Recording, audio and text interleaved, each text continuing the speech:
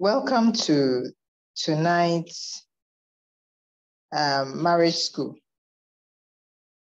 It's a session that the Lord started with us some weeks ago, teaching us about marriage. We knew something about marriage, because most of us, many of us, perhaps even all of us have been working with God for some time, one way or the other. And, he teaches you as you walk with him. However, we saw him adding on to what we knew. We saw him growing our understanding, deepening our understanding of what marriage is, and helping us actually answering a variety of questions as he taught us. So this journey over the last several weeks have been a rich blessing, I believe, to many. If you missed some of those sessions one way or the other, thank God for recordings. The recordings are there. And I believe I have shared a couple of times the links to the folders that have the various recordings. I will share that again, God willing. And I encourage you, even for sessions that you were part of live, I encourage you to listen and listen again, because I do notice that as we listen, more of the truth sinks into our spirits. And as we listen, the Lord points out various things. Maybe at the first listen, he showed you 1, 2, and 3. At the next listen, he may point out number 4, which are all elements that he wants you to have, or he may want me to have. So I warmly welcome you this evening to what the Lord has in store for us in the marriage school. We bless the name of the Lord for the privilege of being gathered in his name, being gathered to learn from him what he will have us learn.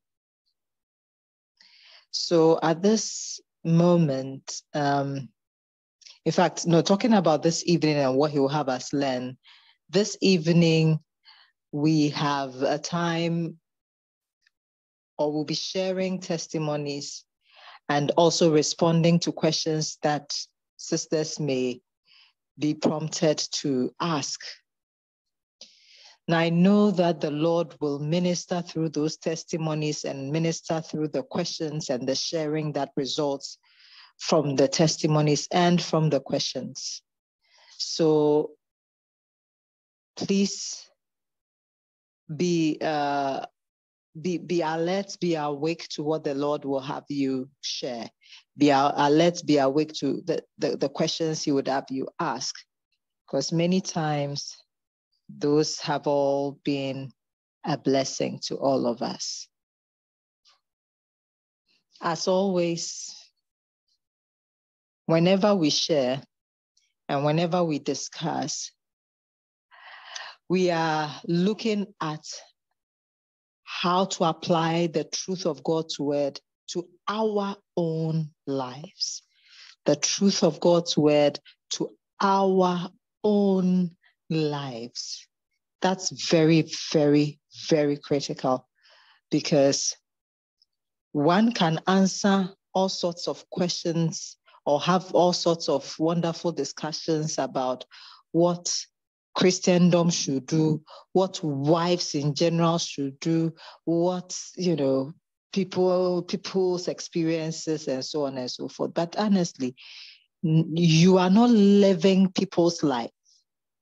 Neither am I living people's lives. I'm living my life. You are living your life.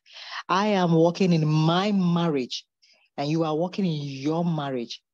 The more specific we are, And the more focused we can be on the marriage God has put me into, the marriage God has put you into, the more helped I become, the more the Lord helps me, because my attention is on my exam paper.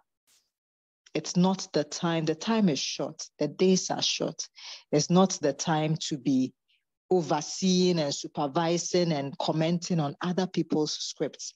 Let God be God and take care of all his children. He is capable. Let me be a child and sit with my father and say, Father, I want to learn of you. Can you help me in my marriage, in my walk, in my thinking, in my behavior? Help me with understanding that I need for my walk. And that is a place of blessing. We are not even asking anything on behalf of a husband. Why a husband will do whatever. They are not here. We are not coming to advise any husband here. They are not here. Neither are we going to be sending words of advice and words of wisdom to any husband that they said when we come and tell you. Nothing like that. God has our time. God is here for me, for you. You are the agenda item. I am the agenda item. And we will not be distracted to look into spaces we are not called to look into.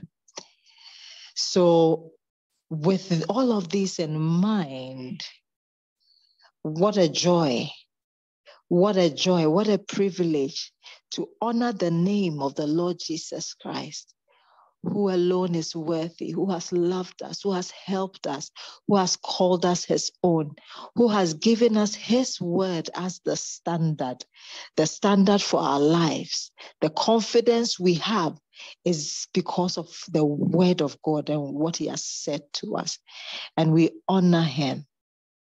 I would like you to join me in thanking our Heavenly Father, thanking our God and our King for these opportunities, for his care, for his thoughtfulness, for his mercy, for his grace, for everything that you can imagine to thank him for. Just thank him, sis. Just thank him yourself. Thank him. Father, I thank you. Blessed is your name. Great is your faithfulness. God, you are good. Thank you, God, for who you are. Thank you for your kindness. Thank you for your graciousness. Thank you for your meekness, Lord. Thank you for your love for us. Thank you for conforming us to the image of Christ and teaching us your ways. Thank you for paying the price and qualifying us and giving us the authority and the power that is needed to walk as children of light and as children of God himself. Father, thank you so much, because there's nobody like you. Thank you, Father. Thank you, Lord. Hallelujah. Blessed is your name. Father, thank you. I bless this session in the name of the Lord Jesus Christ. I bless it to be a session that the Spirit of God uses as he wills to glorify Jesus in every possible way. Oh Lord, thank you. As for the works of darkness, I bar them from our midst in Jesus' name. And I bind every spirit of darkness associated or assigned to work against what God is doing in our midst. I bind you in the name of Jesus. I declare that the Lord has free and full and complete access to his daughters, and that each of us will receive from the Lord what he has intended for us. We are blessed, very blessed and highly favored. And Father, we thank you for doing this. Thank you for making us who you've made us. In the name of the Lord Jesus Christ, we pray. Amen. Dear sisters, so,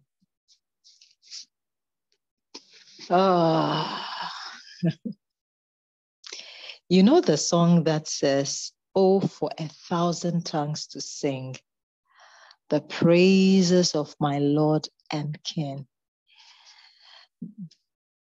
The idea is that if I had 1,000 tongues distributed all over my body, and each tongue were talking about the greatness of God and the things he has done, I could never complete the account of God's goodness.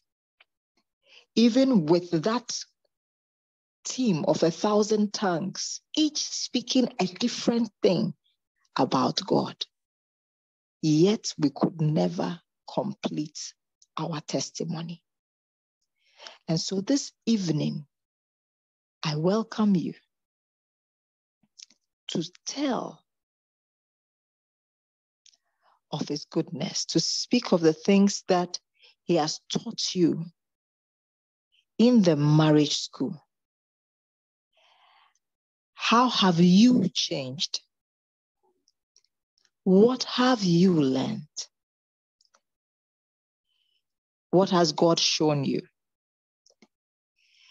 And I know that with everyone that honors God in this way, extols God's name in this way, testifies of God in this way, another will be encouraged, another will be helped, another will see God, another will hear of things that God does. So if you are available to, if you are willing to, you just raise your hand. And by all means, the floor is open to share a testimony of what God has done for you through the marriage school. Or if you have a question about any of the things that the Lord has been teaching us in the marriage school so far, you are welcome to ask. So the floor is open. Oh, for 1,000 times to sing, my dear Redeemer's praise,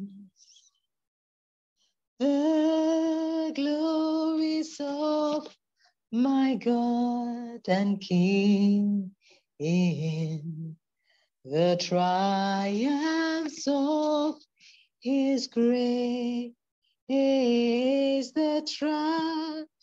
triumphs of his grace. Okay.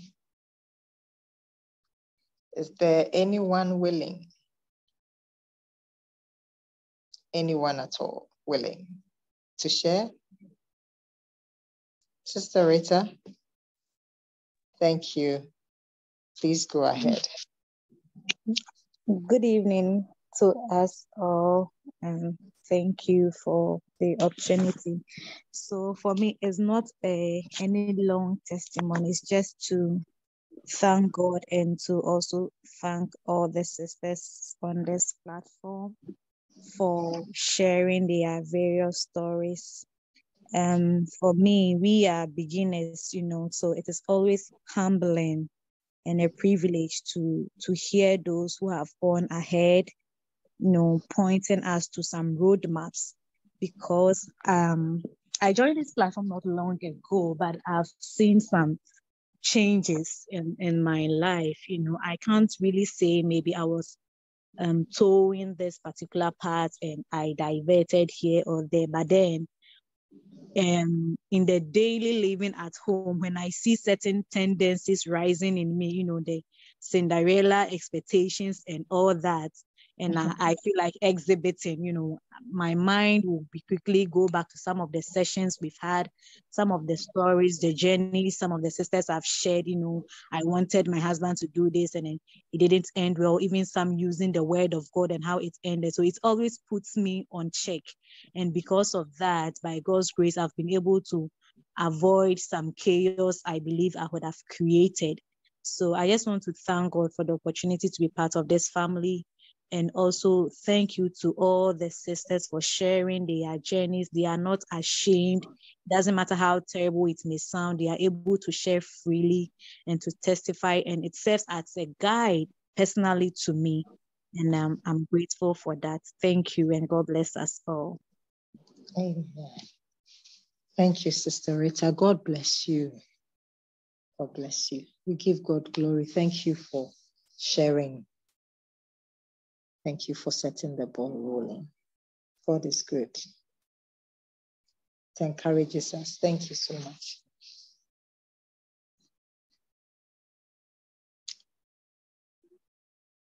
Sisters, okay, so the floor is open. What has the Lord done for you, if anything, through the marriage school? How have you been changed, if you have been changed in any way? Or do you have a question or some questions? You can just put up a hand, or you can simply unmute in case you can't, if that's easier.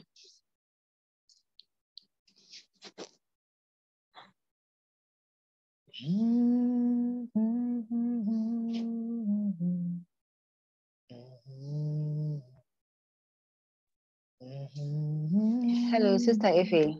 Good evening. Yes, good evening. This is Pai. I just want to share a bit of something on the platform.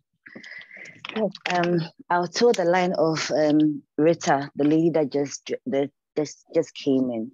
I also joined the platform not too long ago. I joined in February. And honestly, I think when I joined the platform, I had lost my focus, or I had lost the focus of what the marriage was supposed to be.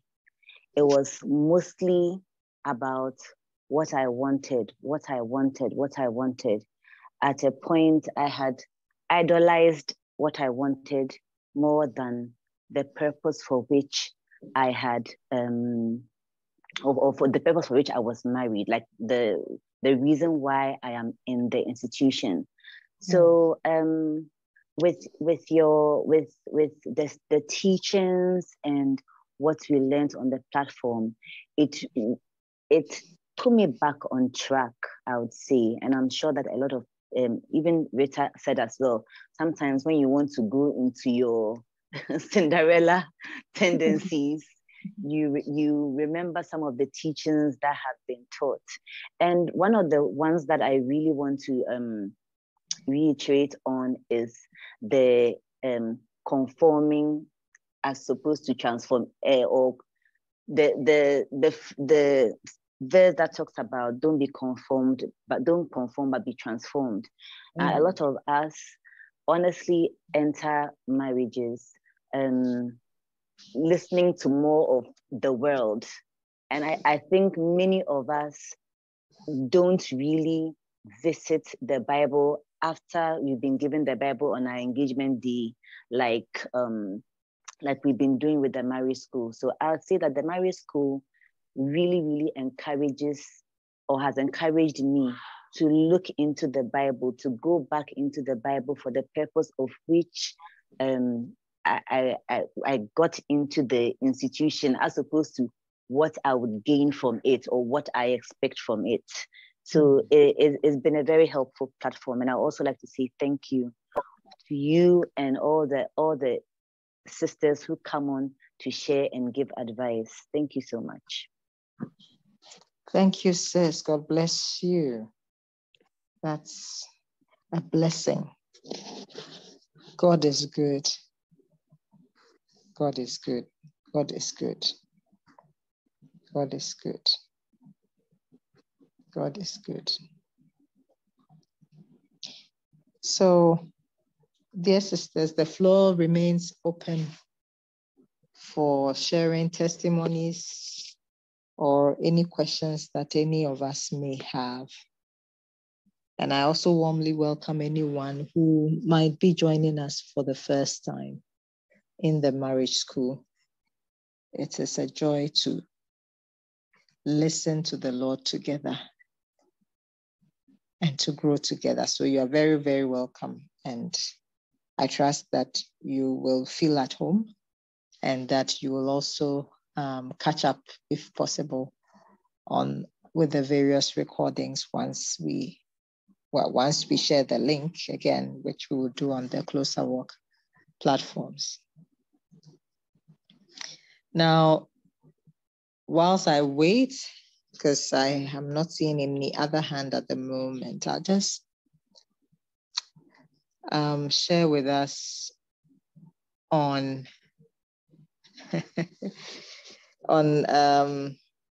the angle that the Lord sometimes or many times brings to our attention about focusing on our assignments, focusing on our exam sheet.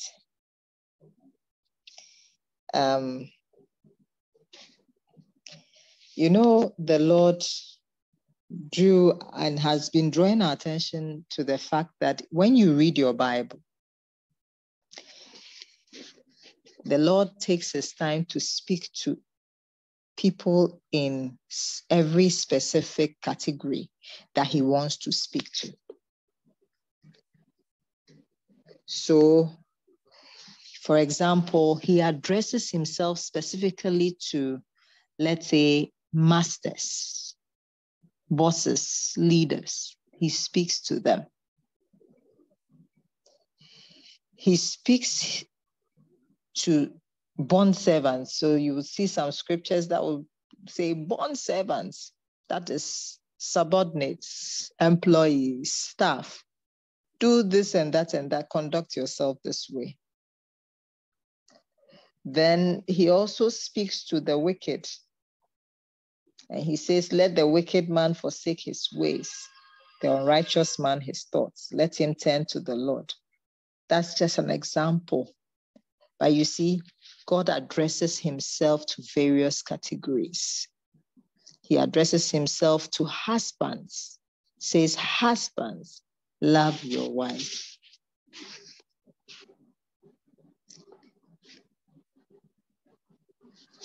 Now, he also addresses himself to wives and says, wives, do this, wives, do that. I would like us to read 2 Corinthians 5:10, please. 2 Corinthians 5:10.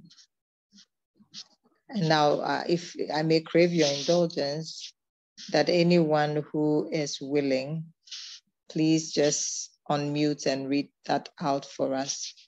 That will be a blessing.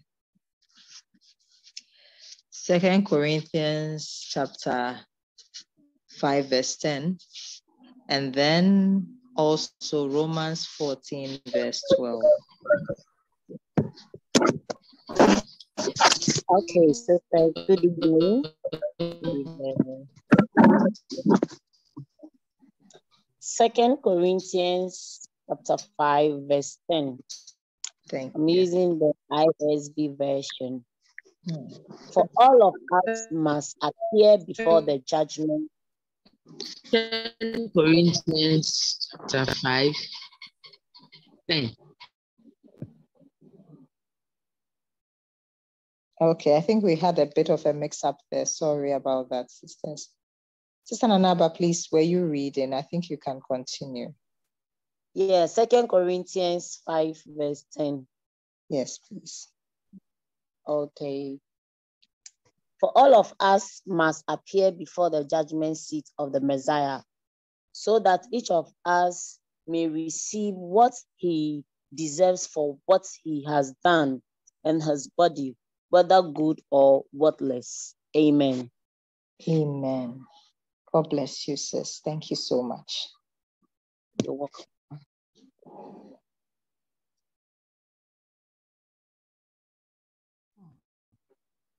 If we can read 14:12.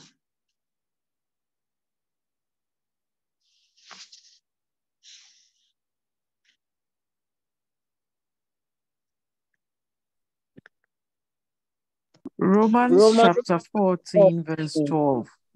12. Yes. Each of us will give a personal account to God. Amen. Amen. Thank you, sisters. Each of us will give a personal account to God. Each of us will, not may, will give a personal account, not a general account, personal account to God. He said, each of us must appear before the judgment seat of Christ, of God, to receive our reward for the things we did whilst on earth in this body, whether they were good or they were bad. Now, when you see whether they were good or they were bad, don't be deceived. The good is not what you think is good, and the bad is not what you think is good, or what I think is bad and what I think is bad is good. No.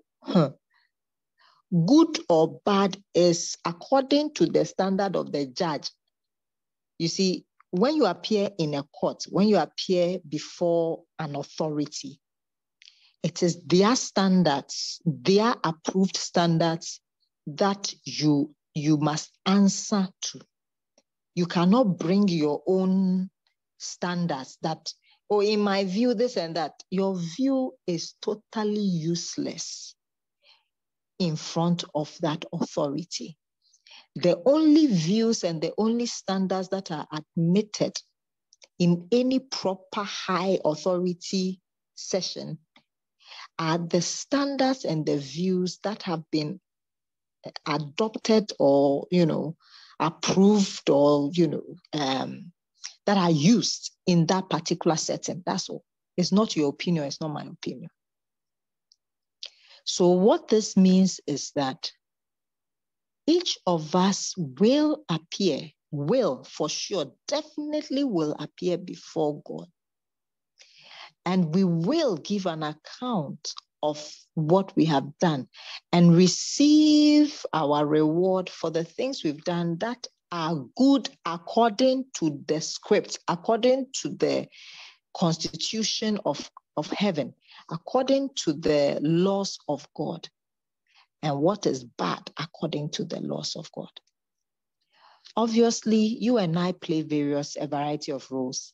You are a daughter, you are a mother, you are a friend, you are this, you are that, you are that, you are that, you are that, all in one. Now, because this is marriage school, okay, let's just maybe focus on your marriage role. When I appear before our Heavenly Father, at that time sitting in authority as the judge also, and when you also appear, do you realize that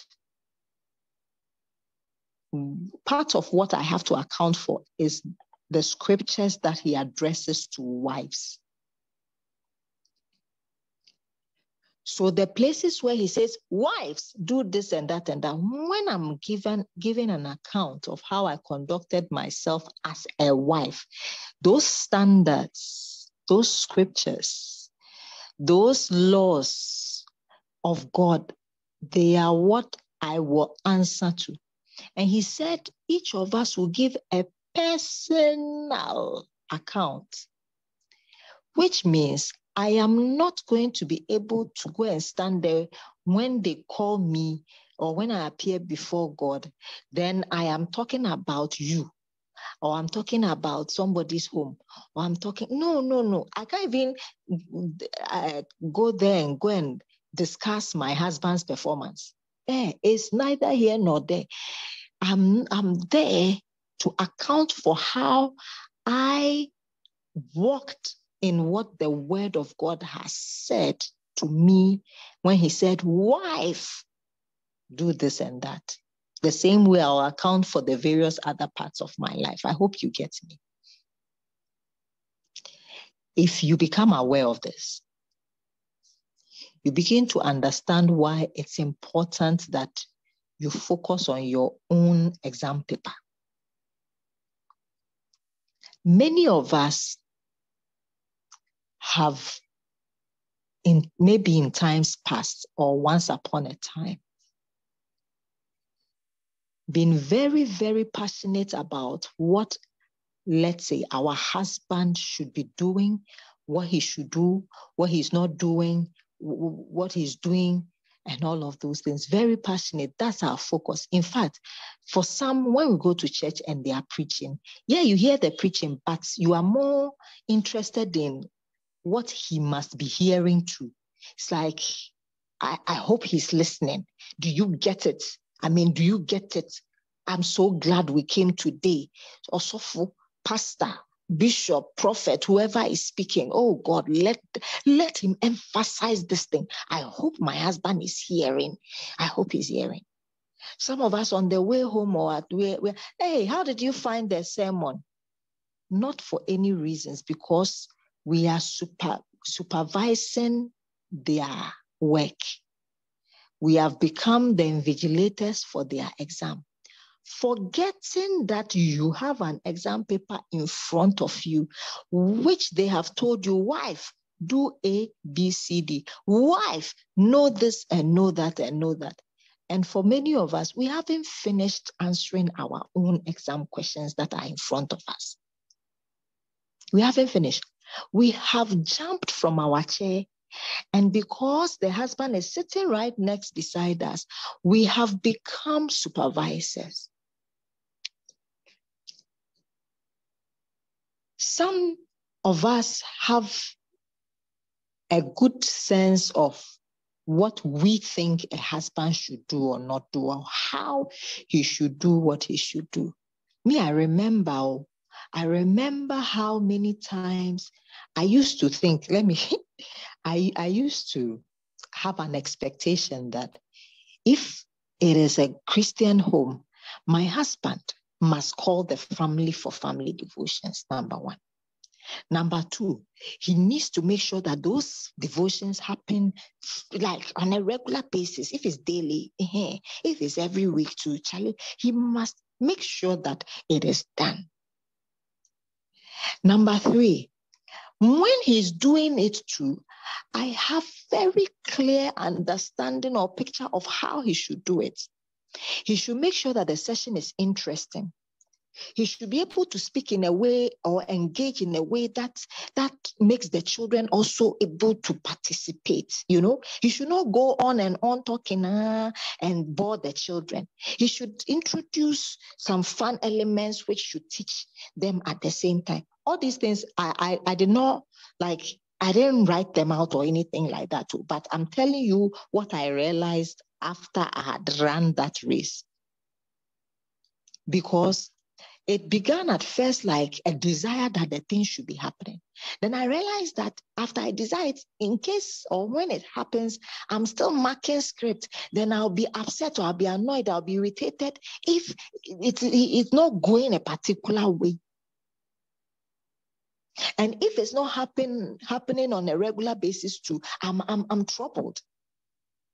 If it's not happening at all, that one too, wahala. And you see, I did not find it appropriate that I should be the one organizing it. After all, I have set the agenda. I know, I'm Mrs. I'm also a believer. And I don't know where I got that idea from, but I was quite confident that that's what should happen, and that's how it should happen. You see?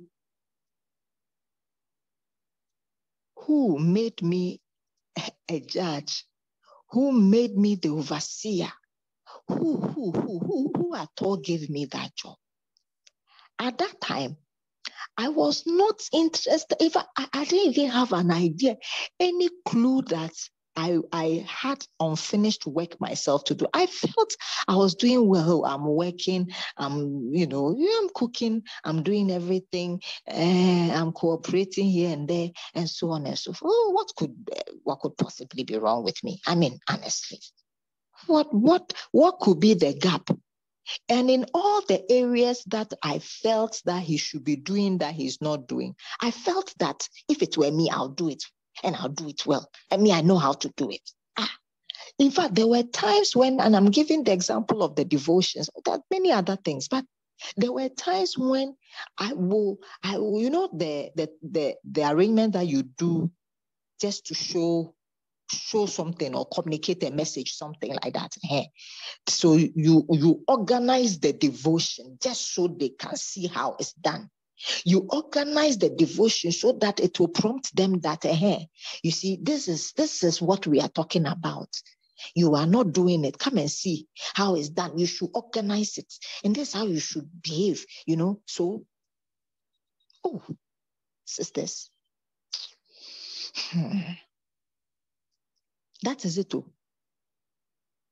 It took the mercy and the grace of God to question me that, you at all, who called you to be the supervisor over your husband's work? And by any means, where did you see that you are supposed to make sure that family gathers together in devotion every something, and all this, your marking scheme that you have drawn up, where did you get it from? Where? Who gave you that calling? That you have set this expectation in your head, and it has become a point of dissatisfaction and discontent. So you mark him, and in a certain way you despise him a little bit because you feel he's not matching up. He's not meeting expectations. Meanwhile, you are struggling, though you don't think so. You are struggling in that case with, your high-handedness and your nose in the air. And the thing that you are doing is very irritating to God. It's detestable that I carried myself in that way, but I didn't realize it. I didn't realize it at all. I am not called to assess my husband's performance as a husband and say this or that, even in my heart. I'm not. The one that they said I should do, I've not finished. Do you see? Today, there was something I think my husband said or something, and I was thinking in my head, like, why are you saying such a thing? Why should you call me? Why should you do this? The Holy Spirit, fast. It's like, my friend, you better calm down. It looks like you are exalting yourself. You have forgotten you are a servant. You have forgotten something has changed inside your head. Calm down quickly before we bring you down. I said, Father, please forgive me. I am a servant. I am nothing but a servant, which is a privilege in the kingdom of God, because my Lord himself proclaimed joyfully that he didn't come to be served. He came to serve and to give his life, to spend himself for many. So if I am called to be a servant, that they call me left, right, and center and say this and, say that, whatever it is, I'm being privileged. I'm being blessed. It's a privilege because that's the seat of Jesus. That's the glory of Jesus. That's the role he came joyfully to play. What is my embarrassment in being like my master? What is my embarrassment in thinking like my master? You see, everyone will give a personal account. Focus on your account. Focus on your account. This thing of he, it will not lead any of us anywhere. Because what you will find is that when you appear before God to give the account, you will have nothing to show for yourself and what you were sent to do in that marriage. All you'll be full of is accusations and complaints. And have you noticed that God doesn't like either of them? It will not give you any marks. He said, do everything without grumbling or complaining, so the complaint will not fly. Then he says that there is somebody who is officially appointed the accuser of the brethren. He's not God's best friend. Do you think if I appear there looking like an accuser, I will be granted favor? I will be put in the same treatment as they put the official accuser. Do you understand? So I cannot go and stand in front of my heavenly Father with any of these things that I was walking around and thinking. And God said to me, watch your thoughts. Because when he teaches you, you learn to change your behavior. You see, you learn to change your behavior. So there are certain things you don't say anymore. You do things differently. But from time to time, your thoughts may start, going off on a tangent. Then when you are thinking the thoughts that are like despising the person, or the thoughts that are insulting the person, or the thoughts that, if those thoughts were spoken out loud, you know that heaven will not applaud you. He said, watch your thought, because I've already said that I am a God who looks in the inside. I look at the heart. Not outward only. Outward, I can see. I can see you are trying. You are doing well. Keep trying. And I want you to also be aware that I hear your thoughts too. You think your thoughts are private. They are not. Your thoughts are visible and broadcast before heaven, the whole host. Before the throne of God, your thoughts are constantly broadcast. There's nothing hidden before him with whom we have to make do. Nothing. So he said, watch your thoughts. So you correct your thoughts as well. The way you are correcting your behavior is good. Also correct your thoughts when those strange things come to mind, and they do come. Correct them. Bring them into alignment with the word of God. Throw the ugly thought out. Throw the complaint thought out. Throw the selfish thought out. Throw the proud thought out. Throw all of those things out, and rather say what the word of God says. Choose what the word of God says. Declare what the word of God says. So, for example, you can very well look at a man, let's say a husband, who is misbehaving himself in quotes. And you know that the scripture said that because of the believing wife, the husband, even if he's an unbeliever, is holy. So when you look at that person, you can choose. Your thoughts can be, he's annoying me, he's being unfair, he's treating me this, he's doing that. Those can be thoughts. But you can also start aligning yourself to the scripture and say, oh, holy man, pana. You see, like a person that God has said is holy. Look at what the enemy is trying to just, do with him, like drag him left, right, and center. then you can have your conversations with God better, because you and God will be speaking the same language. But the point he's making to you and I this evening, sis, is that each will give a personal account of themselves to God. And everyone must prepare to meet their God. Do you think that the personal account, you are going to give it when you die alone? Don't be deceived. The court of heaven sits every day. And judgments are being given concerning us daily, constantly, sis, constantly. So when he says that be not deceived, whatever a man sows, that he shall reap, it means that what you are sowing, it will be assessed and you will receive the recompense, not only in heaven, but here. That's why some of us sowed selfishness. We got strife. We got division. We got fighting. We got opposition because we sowed selfishness. We carried ourselves as if we were the most important people. But Christ had told us that we should consider others of greater significance, more important than us.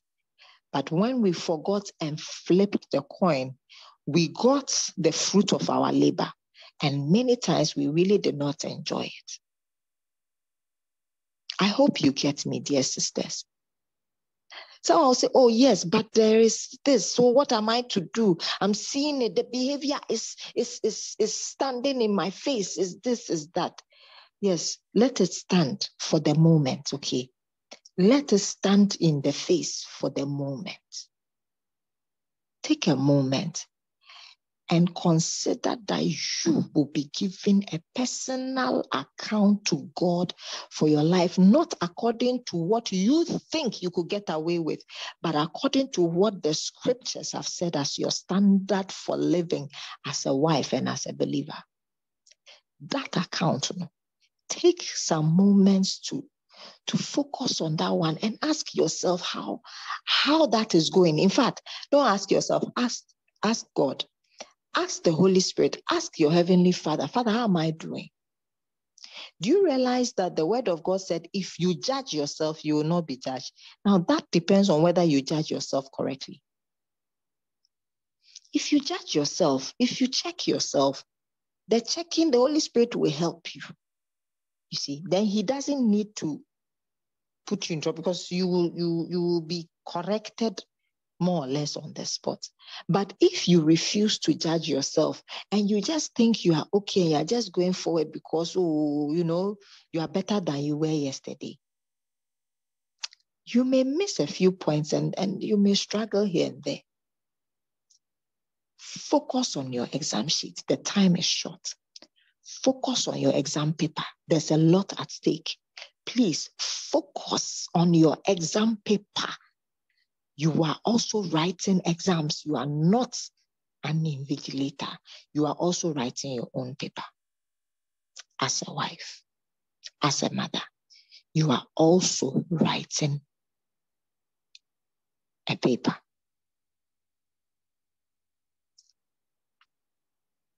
So I pray that this helps someone. It helps someone because we need it. We need that focus. We need that attention. Did you realize the scripture said that the foolish woman tears down her house with her own hands, but the wise one builds it up? And I wondered, but why? How? Then you ask, what is foolishness? The fool is the one who says in his heart, there's no God, right? What is foolishness? Foolishness, therefore, is godlessness. Foolishness, therefore, is wherever I am using the wisdom of the world and the wisdom of my flesh and the wisdom of my feelings and emotions, rather than the wisdom of God, rather than the word of God, I'm walking in foolishness. And like I was sharing my own journey around family devotions, I was being foolish also because I did not know the truth, you see. So obviously my lack of knowledge was bringing something into my house that should not have come. My lack of understanding was stealing my peace, because all of this supervision that I was doing, it was stressful, sis. It was really stressful. It was causing irritation and all of those things. Charlie, it wasn't easy. You see, it was stealing my peace. With my own hands, with my own hands, due to my lack of understanding, I don't know. I did not understand that what I am sowing, what I am doing is something that destroys my marriage. I thought I was just doing marriage. I thought I was right. I thought I was okay. Do you understand? That's how the foolish woman destroys her own, with her own hands, her own hands, her own behavior, her own words.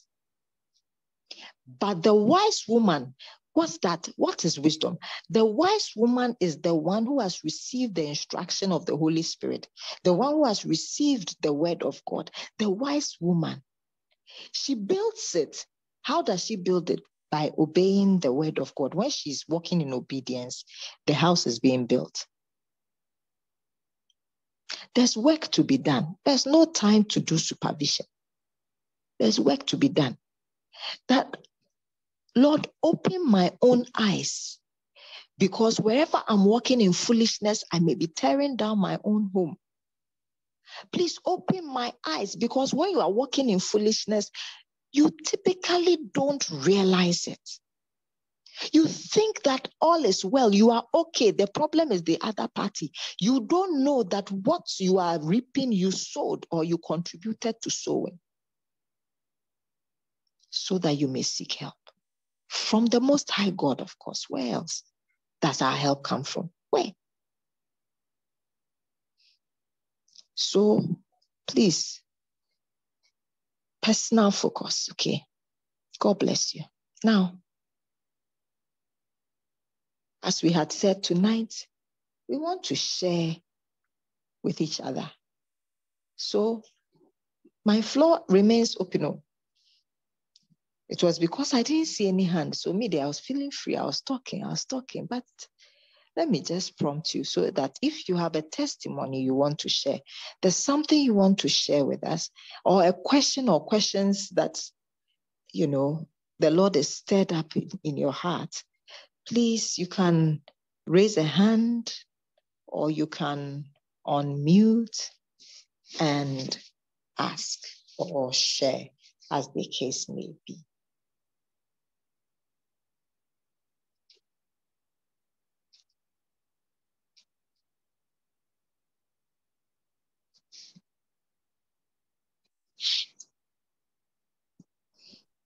Yes. Oh, hi, Auntie Efe. I thought they will be reading some of the questions from the previous, was it over the weekend? We had so many questions, so I thought that was going to be today. Oh, no. We finished the questions we had. Okay. Yes, we went a full 1 hour past time. Yes, and finished all the questions. Okay, so new questions. If there are any. Yes, please. Thank you. Thank you, sis. Okay. All testimonies. Hello, Pai. Okay, was accidental? No, I have a question. Okay, please go ahead. Okay, so I'm battling with something. I just want a bit of clarity on it. So, sometimes as women, or let me speak for myself. Sometimes I find that, I have maybe a Bible study group to go to, or I have a church meeting to go to. And because of that, I, for want of a better word, forsake, or I don't attend to my husband at that moment. And that's probably the moment that he needs me. Sometimes I battle with whether, sometimes the battle is, okay, so which is more important? Which should I sacrifice, or which should I pay more attention to? So I don't know if you can just please help me, if you can elaborate for me. I don't know whether I'm making sense of the question. I believe so, sis. Okay, thank you. Thank you. Thank you so much. And thank you for asking that. It's a very important one, especially for those of us, the more we love the Lord, the more we want to be immersed in his word, in prayer, and all of those. So it's important. Exactly. Yes, it's important. So I know my sisters, we are all here. The way I'm looking at some people, which includes all of you, and they have put this red mute sign in front of them and smiling. Meanwhile, you know that you should respond to this question too and share your own experience. It will be a blessing. So the floor is open, sisters. Any of our sisters who would like to contribute anything to this? Okay. Hello, sisters. Hello. Good evening. Yes. Good evening, Sister Efe. Good evening, dear sisters. Thank you so much. Thank you so much for this time together in our Father's presence. Really, really awesome indeed. I want to ask Sister Pi. Sister Pi, I hope you haven't muted. Please unmute. What do you think that Father expects of you? So, for example, your husband needs to have supper, yet there's a Zoom at the same time. So he hasn't eaten, and there is a Zoom, and you are an attendee. You are going to attend. What do you think that Father expects of you? That you attend the Zoom, that he waits for you for 1 hour, 2 hours, and eats after 10 or whenever, or that you feed him? Share with us. Let's share. Let's discuss. Please share with me. Pastor Adeline, honestly speaking, prior to probably joining TWW, being in my school, I probably honestly would have gone to the Zoom and done the Zoom before but now I find that, okay, my not priority, but then my purpose as a helpmate is to support my husband, which is at the time that he needs to have dinner. However, honestly, there are days when I still struggle with, I want to do the Zoom, or I want to go to the church meeting, or can't he wait for just an hour? So it's honestly still a struggle for me. But I think lately, to be honest, I'm trying to do more of the health meets than running to the Zoom. Right. Okay. Thank you so much. So, as you were talking, what was standing out, which is the path that the Lord helped me on, is that any time the I or the me is very loud in the whole thing, like, I want to go to the Zoom. Can't he wait? I just want to go and listen to the program. I want to go to the church. I want to be in fellowship. I want to pray. The I know. When the I is plenty like that, It's not the way of the wisdom of God. That's not the wisdom of God. Is not my will, but yours be done, Lord. Yeah. You see, it's not I feel, I want to, I do, da. It's not like that. So anytime that you see the I rising, you know, today I don't feel like being sexually intimate. I don't feel like cooking this. I don't want to do this. I want to go here. I want to do this. What about me? What about my feelings? What do you think? Then we are moving in another direction that is outside of the scope of our kingdom. This kingdom of God, it doesn't operate like that. So these are just, I'm just dropping these hints so that the question and answer is not just do it or don't do it.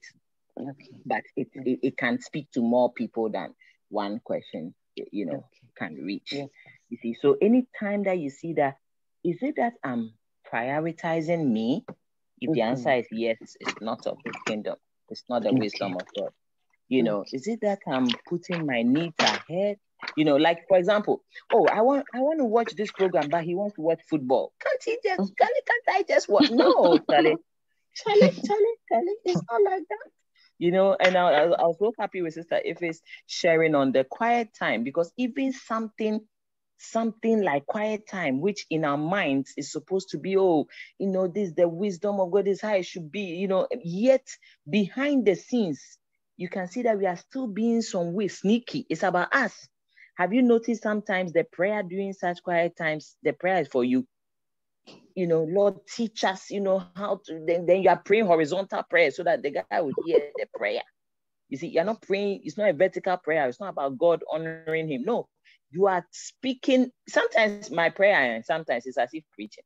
The prayer that I'm praying is as if I'm talking to somebody. And so I had to learn to stop and separate myself, go into the secret place where I'm with Father alone. Father alone. You see, so anytime that the I wants to rise, you want to realize very quickly that no, this is not the way of the Lord. And it doesn't matter what it is. It doesn't matter whether it comes clothed in something that looks religious or godly. No, the Bible says that the woman should not pray or prophesy with her head uncovered. Sometimes we expose the man, you know, leave him to his fate, and we are busy praying and prophesying somewhere. No. So when you look at it that way, you realize that the Spirit of the Lord is prompting and urging us on, you know, in his way. That's how come you can get somebody faithful in her household as a housewife, taking care of her spouse and children, husband, children, house helps, people at home, etc. And she will finish her assignment and she will be able to say, Father, I have brought you glory by accomplishing the work you gave me. That's what Jesus said.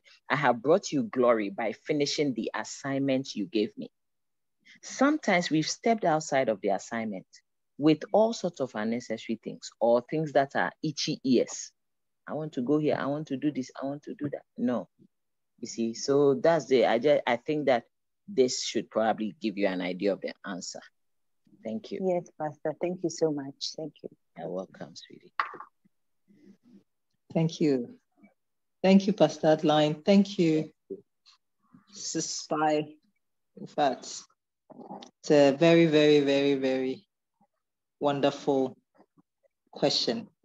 It's a question that we are all learning from. Do you remember, maybe adding on to this conversation, the scripture that said that because of you, the name of the Lord is blasphemed among the Gentiles. And the Lord, I remember, you know, speaks to us about these things because we are also reflecting Jesus Christ to the people around us, whether they are believers or they are not. This is not about my husband is a believer or my husband is not a believer. It's neither here nor there. My calling remains to show him my godly conduct, my reverent conduct, my obedience and my submission. And God said he will use that one to minister. So actually, it helped me to see what I do at home as ministry. You realize that when Jesus washed the feet of the disciples, He was not preaching, but he was preaching. When the woman came and washed his feet, what did she say? What did she say?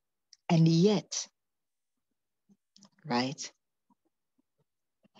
the women who took care of the needs of Jesus and his disciples, the record is there by the Holy Spirit. What preaching is recorded? No, their act of ministry to him as the assignment is recorded for us. So when you and I begin to see more and more the breadth of our assignment and that Christ is in it. So when I'm cooking and when I'm serving and when I'm smiling and laughing and creating the atmosphere for joy, for smiles, for jokes, for laughter, for peace in the home, I do it as representing Jesus. If Jesus were to spend 3 days in my home, I suspect it will not be a prayer service from Krinkrin to Kranka. He knows that my husband must eat. Like when he resurrected, he came, he prepared the food they ate. It is all part of him. And as you minister that way, you are ministering. You are serving. It's ministry. It's beautiful. What are the words? That taking care of the things that God has assigned you to take care of with his love, with his smile, showing the grace of God, showing the graciousness of your Father who lives in you. It's nice, Papa. And you can do it in communion with the Holy Spirit. As you are doing it, you are speaking to the Holy Spirit. As you are doing it, you are thanking God. As you are doing it, you are praying for the person you are serving. And so you are preparing the food, or you are sitting watching the football song, whatever it is that you're supposed to do. Gives you the opportunity to thank God for the life of this man or this child or this whatever you are doing. Is such a blessing. So I wanted to add that as well. As we go, as we come, we are ministering. And God grants us grace to be able to do the Zoom and the things too in between. But the priority, which one you do first, you start with your assignment. Typically, you start with your assignment. And you do it with the Lord. It makes it such a sweet one. Sister Frida, don't let us miss what you were going to share with us, please. Please do go ahead. Forgive me for having you wait. Is it on the same? Or is it a different one, Sister Frida? Oh, wow. Thank you so much, Sister Ife. Good evening. Good evening. I didn't know you saw my hands. But yes, I just wanted to share following our sister's question, which Pastor Adeline has responded to. Mm-hmm. I used to find myself a lot in that situation, and many times my husband will complain that maybe he needed my attention or the children needed my attention, but I had to probably be on a Zoom call or get something ready for service and ministry and all of that. And even sometimes neglecting or having divided attention and still going ahead with that call because I felt or I thought I had to be there, there was a certain level of discomfort or guilt that came with it. And I quite remember some weeks, maybe about a month or two ago, on one of the marriage calls, Pastor Adeline shared something in that regard. And I remember the example she gave was about the fact that sometimes maybe the Zoom call that you are even neglecting him to go and attend will be recorded, and you can always make time and catch up. I never thought about it that way. Yes, not all of them are recorded, but definitely some of them are, and there's always a way to catch up. But I share this to say that ever since I heard that and I took a cue or a lesson from that, I've had peace like never before, really. I haven't struggled with anything because I have come to understand through the teaching that we benefit from on this platform, the need to make our husbands first, and our homes for that matter, and then there's the service and the many other things that we do. So yes, I have been in that situation before, and like I said, when I learned the importance or the need to attend to him first and make him first, literally, especially in a case like that, I've had so much peace. Thank you so much. Wonderful. Wonderful. Thank you, sis. Thank you for sharing your work as well. That really blesses us. Thank you very much. God is good. God is good. Amen.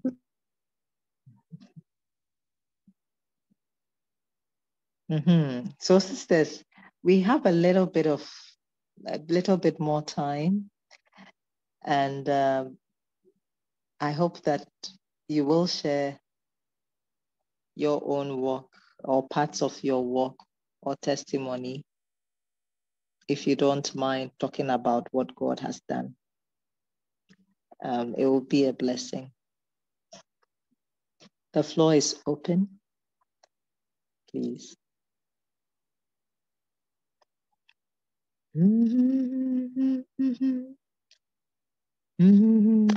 Please, mine is a question. Yes, please, go ahead. So,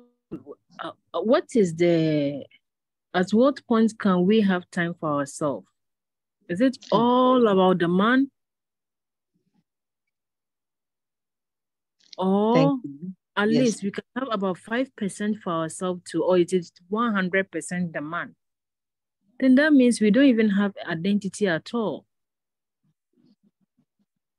Everything you are doing is like, sometimes it's become a bit scary for me too. Because it's like, it is all about him, you know? And before coming to marry him, you've had a life, maybe like 25 years of your life. So do you just, I don't know, I'm trying to understand the balance. Thank you. Thank you, my sister. Thank you so much, my sister. That's a place where I think that many of us have been as well, and it's good. Yes, please, Sister Nature. Are you speaking to the same question, please? I see your hand up.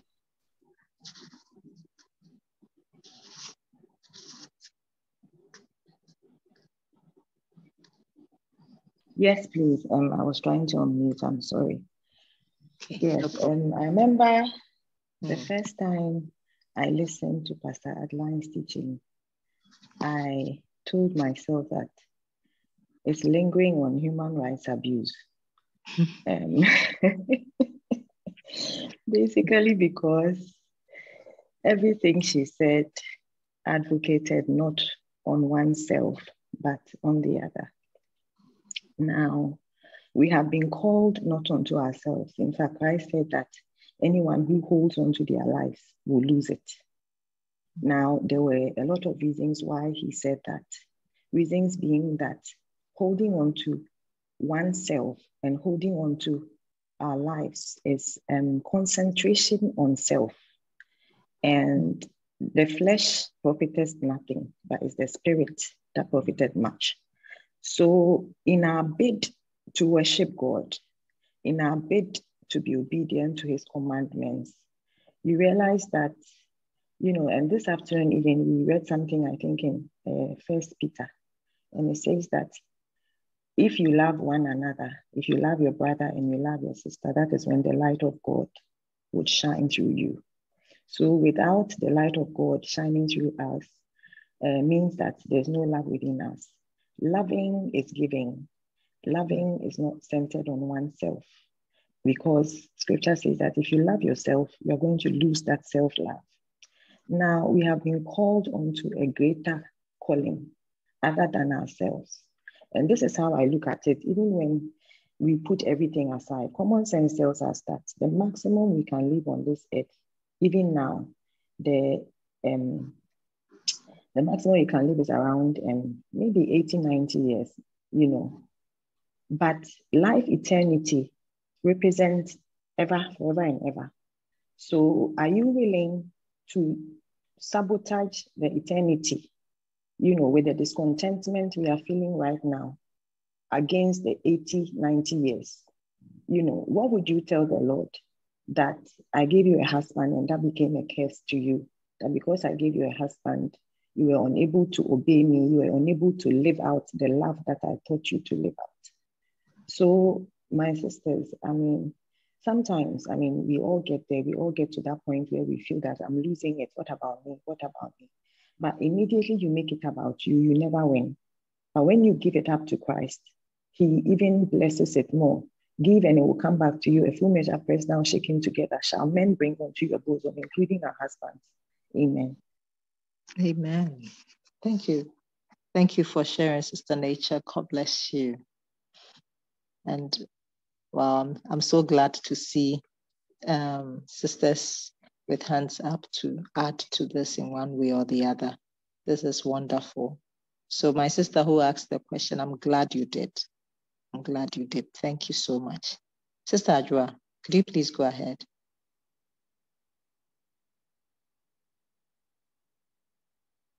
Hope you're not struggling to unmute. Hope you're not struggling to unmute. No, I'm okay. Okay. Good evening to us all. I remember joining this fellowship somewhere around February. And one thing that kept on ringing in my ears, as Sister Efe kept on teaching us in the marriage school, was it is never about us, but it is about the Lord and then the two becoming one. So for me, I used to hear that a lot, but it's almost sounded like a cliche when I was in a marriage. But after hearing it from Sister Efe, it became so real to me. And I realized that as I kept on giving my all, I saw that my marriage started blossoming. When I started giving it all, not all as in focusing on like doing it for man, but unto God, giving it all to God, I started realizing that I was rather getting refreshed each and every day. So I think that it is never about us. It is about the big picture that God has called us into, rather than, we thinking that we will lose ourselves when we give our all. It's rather a blessing when you give your all. And then also I wanted to speak on the parity where you go in for like giving it, making the time for your husband rather than going for a Zoom meeting or a Bible study church or something. Like sometimes the Zoom class clashes with the time that we are supposed to do something in the kitchen or like to give a service to our husbands. And for me, what helped me is the power of multitasking. So whilst I'm in the kitchen doing, my food and all that, I have an earpiece in my ear and I am listening. So I just wanted to add that bit that we can also multitask, where we can, yes, as ladies, I know that, okay, let me speak for myself. I can multitask a lot. So I don't know about other ladies. So we can also use that act to, enjoy fellowship with God while serving. Thank you very much. God bless you, Sister Joa. Thank you. Thank you for sharing with us. God bless you. Sister Dahlia. Amen. Amen. God bless you, sisters. Can you hear me, please? Yes, please, sis. Amen. So I want to share from my testimony or from what happened with me. Still God helping us. But before I go deeper with the Lord and before I hear the teaching from Sister Effa, from Pastor Adeline, actually it was all about man. It was all about him. It was all about what he's doing.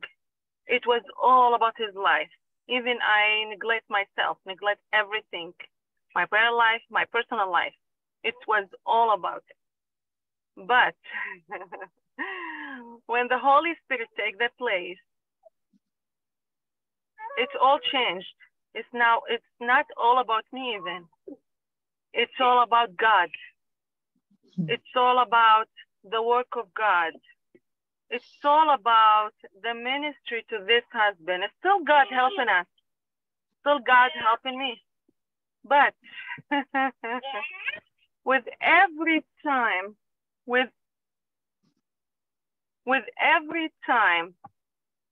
that I'm going through testing, that God teach me something, but it's teach me even it's all about his goodness.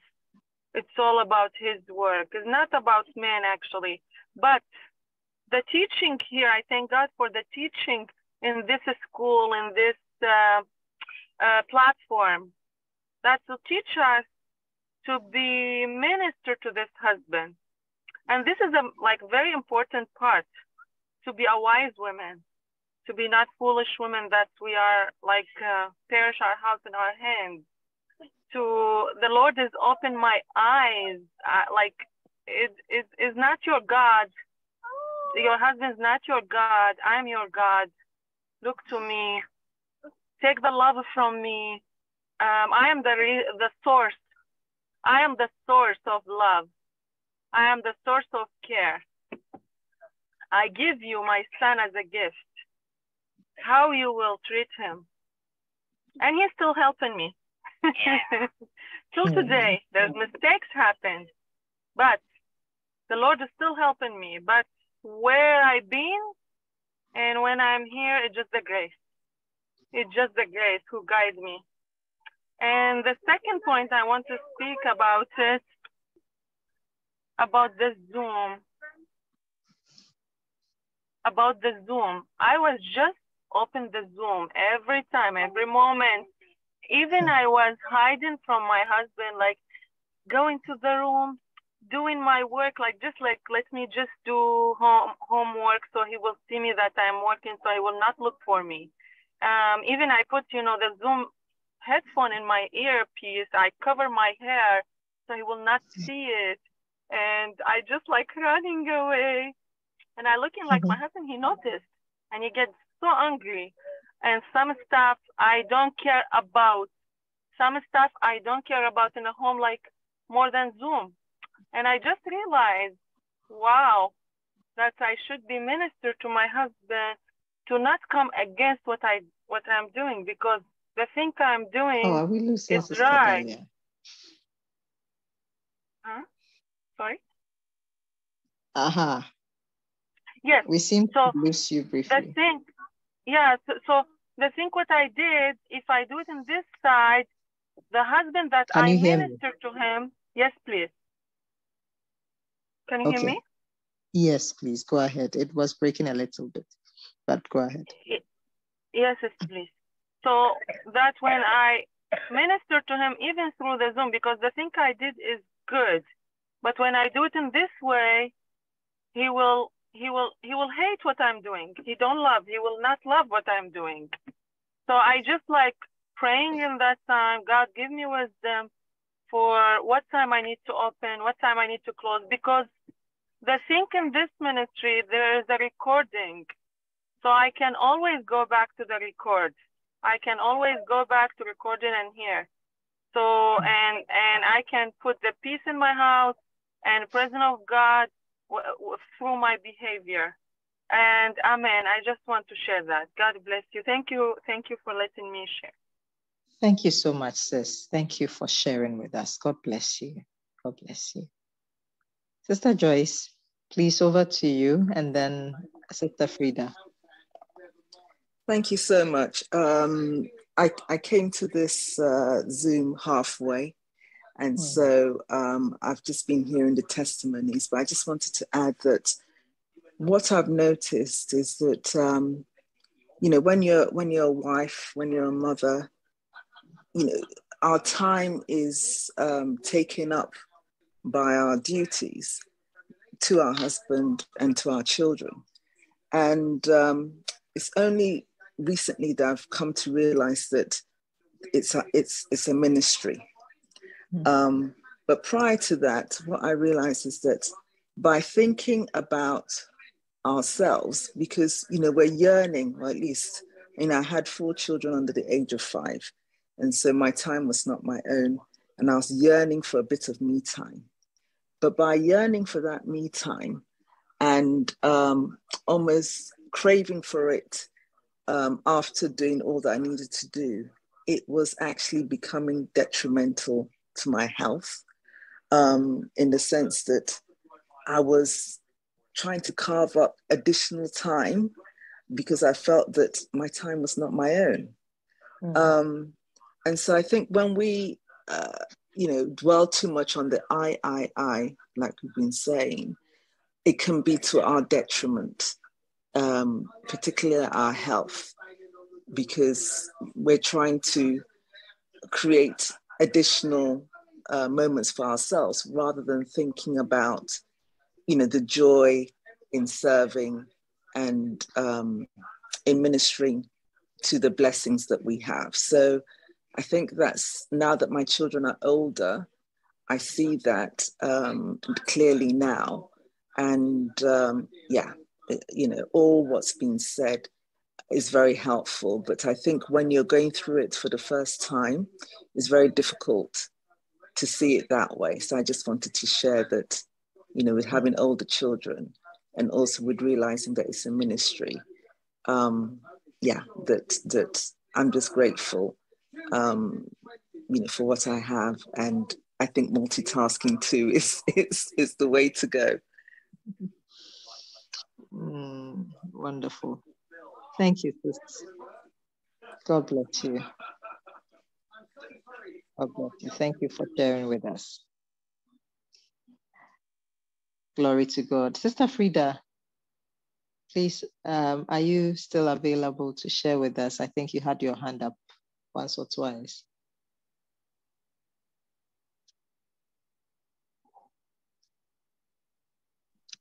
Yes, please. Okay, Sister Ife, I'm here. Yeah. Again, thank you to you. You know, I wanted to mention the side messages help. Again, from personal experience, that this concern about us and putting ourselves, loving and making time for ourselves and all of that, it is good. It's important. But I have observed how these days, especially on social media, lots of people seem to be talking and promoting self-love, self-care. Some people will even tell you that it is selfish, but good in a way. And I don't know when selfish became good, but I'm sure you understand what it is that they have been saying.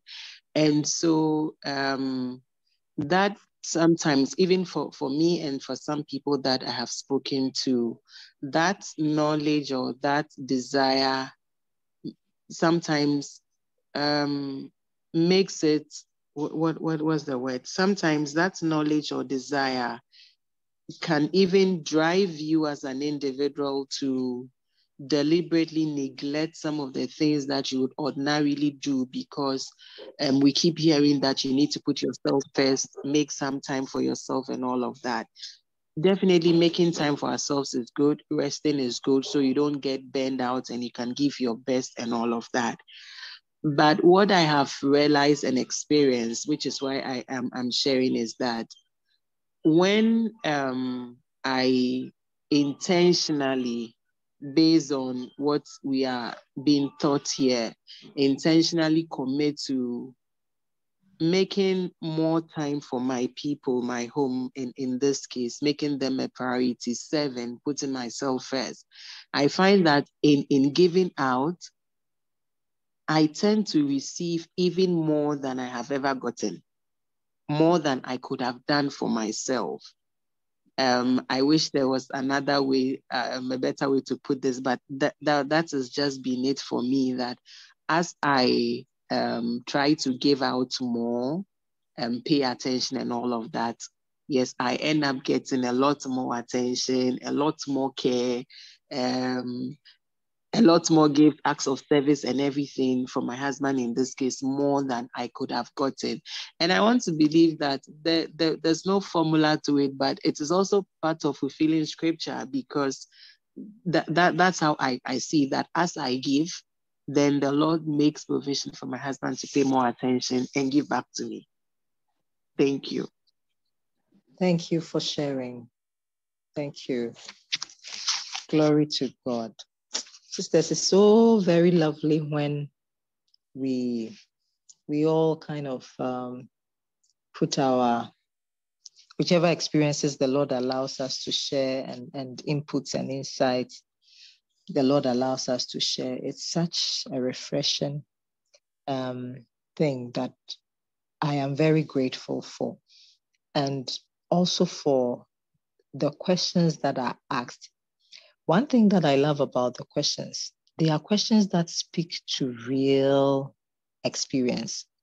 They are not abstract questions. They are not theoretical questions. They are actually really felt questions. Questions that, we walk through for real, for sure.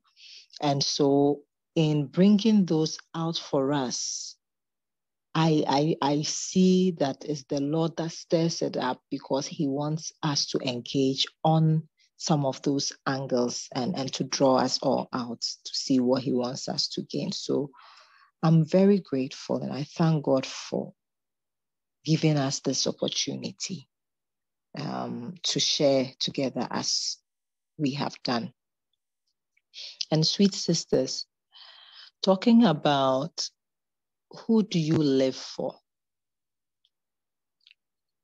Let none of us live for a husband. Let none of us live for our children.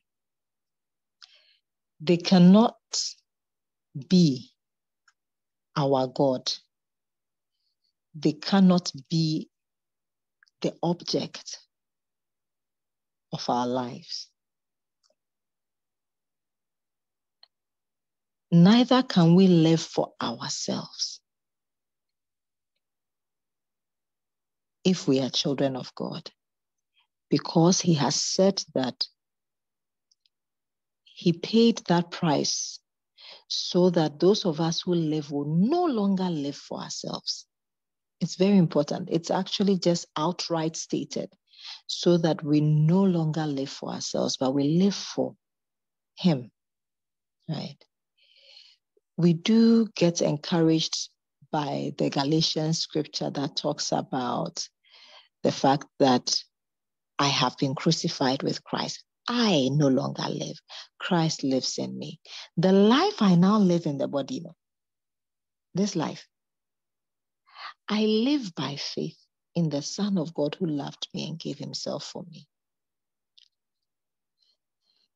God has often in some of these our conversations drawn our attention to situations where we have even idolized husband, or idolized marriage, or idolized children, or idolized job. And your eyes are upon them as the ones that, like your life is all about them. No, that is not correct. That is not what the scriptures teach us to do. And also, my life cannot be about me. The scripture says I shouldn't do it that way. So what then? What then? You see, there are many things that the world says, and, we all were in the world, and then the Lord brought us We know what we know. And then he says, be transformed by the renewing of your mind, which means he has new information for us to get. The world doesn't live for God. The world doesn't have doesn't have this God to live for. So the world does what it does and says what it says. And it sounds good and it sounds wise, because what else can they say? They don't serve the Lord. They are not trying to live the scriptures. They are not trying to live the scriptures. So you can't blame them. They are living their own life. But for you and I, there's a different track. In the world, there's no power and strength of the Holy Spirit to refresh you. But in the kingdom of God, there is. The life I live, the life you live, the things you do, the things I do, we need to do them only because the Lord says we are to do them. So we do it in obedience to our Father. Okay, so we are saying that Father said I should do this, so I'm doing it. Like we were talking about earlier, when you read the scriptures that says, wives, do this, you are doing it not because of any other reason, apart from the fact that you are a daughter of God and you desire to do what's pleasing to your Father.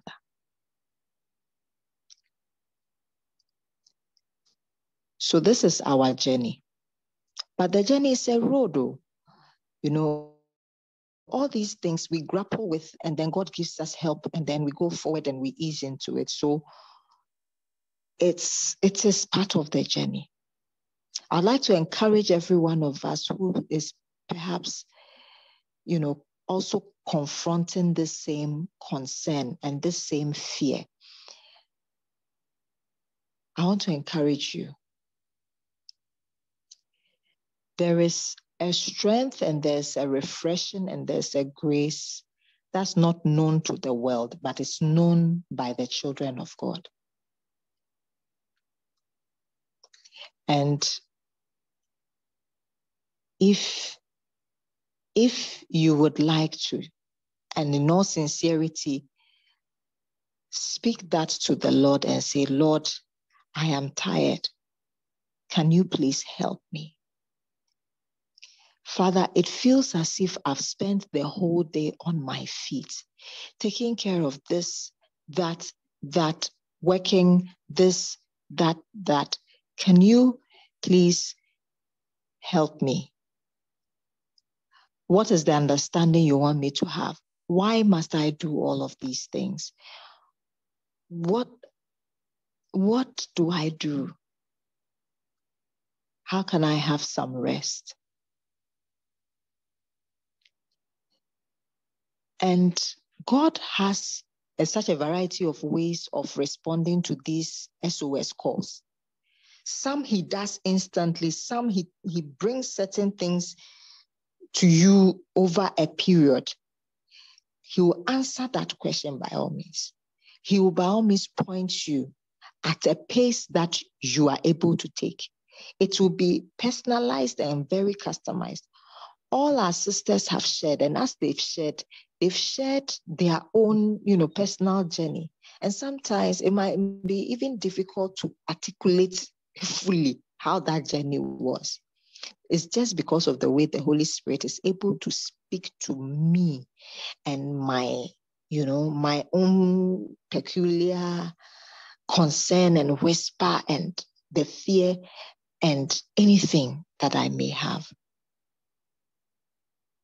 So, sweet sis, don't worry at all. Anyone in that position, don't worry at all.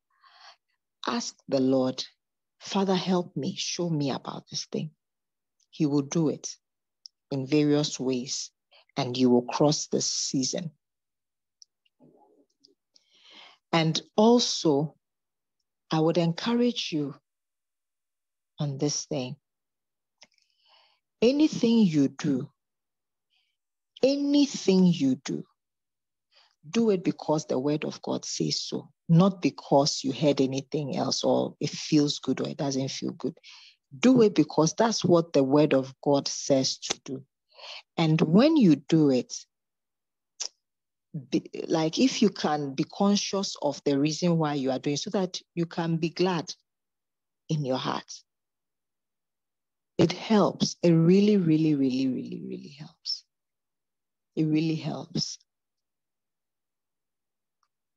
So you serve where you serve in the ways you serve, because your Heavenly Father is looking at you and smiling at you and congratulating you. And He is our rest. In Him, like my confidence is in Him, that He will not let me be destroyed. There were times and seasons that it looked as if, look, the whole world was coming for everything from me. And I think all of us walk through that, especially when the children are younger and stuff like that. It's like, you barely sit down, they are calling you. You are on your way to sit. Hey, something needs to be done. The chair doesn't know you. Say, hey. God is with us in those seasons, okay? God is with you in that season. Don't let your heart think for a moment that you are not taken care of. Your God, my God, is our backbone. He takes care of my interest and takes care of your interest. If you have any concerns about your interests, that someone is not looking out for you, I want to recommend Jesus to you. And I'm not joking. I want to recommend that you, dear, dedicate yourself to doing what you see the word of God wants you to do. And simply talk to your Heavenly Father and say, Father, I don't know who is taking care of my interest. I hand over my interest to you. Can you please cover my interest for me? Take care of my interest. I just give you that case to take care of. Just do that and relax and just go forward doing what God calls you to do. He does a far better job than you or I could ever hope to do. So I will leave it at that. And I see Pastor Atline, you've unmuted. So please add on, because this has multiple facets and I think the Lord is stirring different angles for us. Please go ahead. Please. Yes, please. Thank you. Thank you so much, sis. Thank you, dear sisters.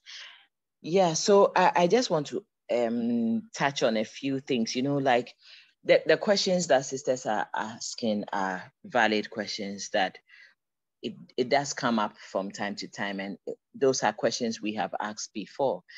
And the contributions, the sharings this evening are all very much in alignment. And I thank God so much. Sisters, I want you to always remember, whenever you are pondering about marriage, do well to think about the analogy that Apostle Paul talked about, where he compared the marriage relationship to the relationship between Jesus Christ and the church. That helped me so much to take my mind off the folklore, the Cinderella stories, to the truth. Now, I remember one day I sat on a panel together with other counselors, and we're speaking to married people. And one of the speakers said that it's actually a 50-50 relationship between the husband and the wife. But that's not true. That's not correct. The relationship between Jesus Christ and the church was never 50-50. Jesus did not leave his Father's throne in glory to come and be with us, his bride, to give us 50. No, please. No. He went all the way to the cross and gave his very life. It was 100% that he gave and 0 from us. The Bible says, while we were yet sinners, Christ died for us. So it wasn't even a case of I love you too. No, we didn't love him. We didn't even believe in him. We were still sinners at the point when he died for us. So when you look at it from the biblical perspective, you start to get an understanding. Now that kind of understanding begins to strengthen you.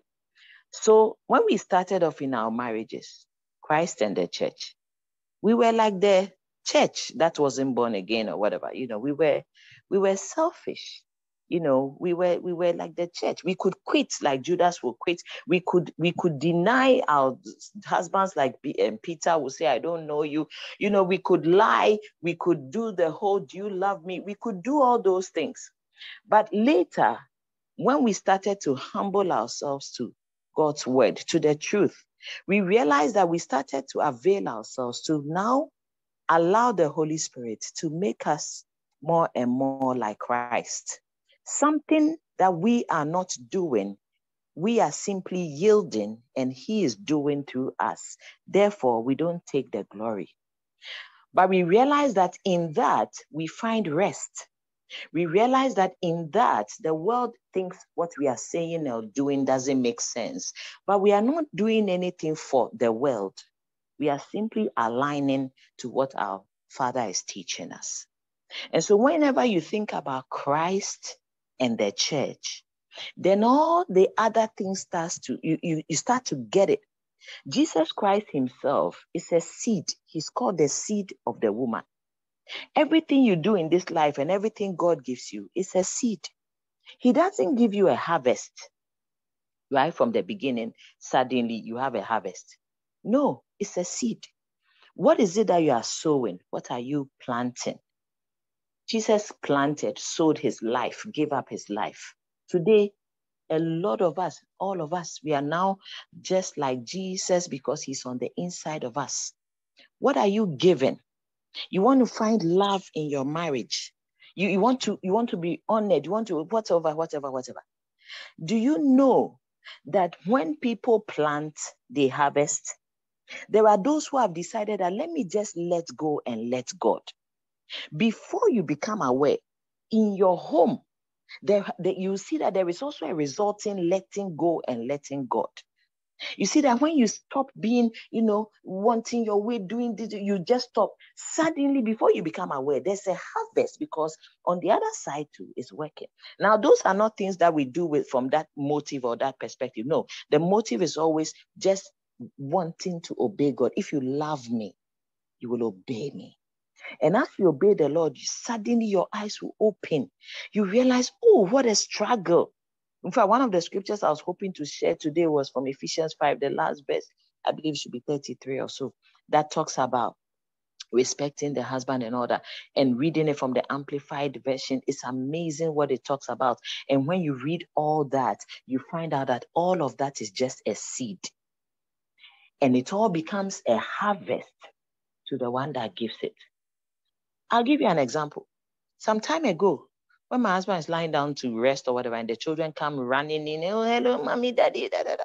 And he says, and he expresses some irritation, like, I'm tired, I'm sleeping. And I'm thinking, yeah, right, yeah. Like, we are not all tired. Me too, I'm tired. We are all tired. And there's an attitude going on in me, and sometimes I even speak it out. I had an attitude. It wasn't good, but that was the person I was at the time. But later, by the grace of God, I started to develop compassion. I started to care about what God cares about and also care about what others care about, starting from my husband. So when the children rush in, I said, oh, no, daddy is sleeping. It's okay. You go. After, when daddy wakes up, I'll call you, okay? I didn't realize that what I was doing was a seed that was being planted. Later on, I will be the one resting. Look, mommy, I'm hungry. Mommy, my food. And then he'll say, no. You guys, let's go downstairs. Let me go and get your food. Mommy is sleeping. Shush. Mommy is sleeping. Don't disturb her. I said, hey, since when? And the Lord just laid on my heart. It's a seed. You sowed it. You will harvest it. So I want to encourage you. The me, I thing. At the end of the day, the Lord knows how to reward everybody, but it's not you. who will do the rewarding. There is a king, there is a business owner, there is an employer, there is a God, there is somebody that we are on assignment for. Okay. Now, the other thing that we said, human rights abuse. Hey, sis. Nice, you. All these things they don't tell me later. Later when they have repented, then they come and share. But it is well. But it is well. So this one too. One day I was there, and the Lord told me that, Adeline, you have no rights in your marriage. You don't have any rights. And I said, hey, Lord, how can you say I don't have any rights? And those were the times when I really used to feel like I'm your wife. You owe me conversation. You owe me attention. You owe me intimacy. Why are you laughing with somebody? What about me? Hey, it wasn't a small feeling, because that was my right. But when the word of the Lord came to me alone in the secret place, told me, Adeline, you don't have any rights in this marriage. I said, hey, I told him I don't understand though. And if you don't understand, ask him, he will explain. I said, I don't understand. I don't have right. He said, yes. And I said, Lord, how can I ever share this? Because everything he teaches you, you have to share it. You have to be a conduit of blessing. How can I share this? And especially lawyer friends and things, they don't like those type of sharings. Then the Lord told me that, he said, Adeline, you see, you don't belong to yourself. You have been bought with a price. It's as if you forget that you have been purchased. Do you know that you have been purchased? Huh? Do you know? So you don't belong to yourself. You belong to the one who purchased you. And that's God. So I said, I was like, okay. So he said, we don't have anything like children's rights, human rights. No, it's Jesus's rights. It's all about the one who purchased us. Finish. Unless we are not in his kingdom. So then he told me about Jesus. Once again, Christ and the church always is about Jesus. He said Jesus did not consider equality with God anything to hold on to. It means Jesus gave up his rights.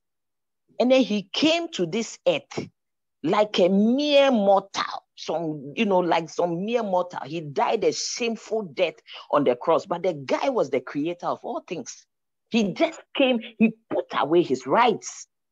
Then he told me that, Adeline, Jesus did not consider equality with he, God the Father, anything to hold on to, but he humbled himself and died a shameful death on the cross. And it was he, God the Father, who gave him a name above every name, that at the name of Jesus, every knee bows and every tongue confesses. Then he said to me, Adeline, don't consider equality with your husband anything to hold on to, but you better humble yourself. And when you humble yourself, God, I will lift you up and I will give you a name. And so by the time he finished sharing with me, I was done. I was healed. You have to be healed from within. Understanding had come. The one who does the lifting is God. The one who gives rest is God. The one who saves is God.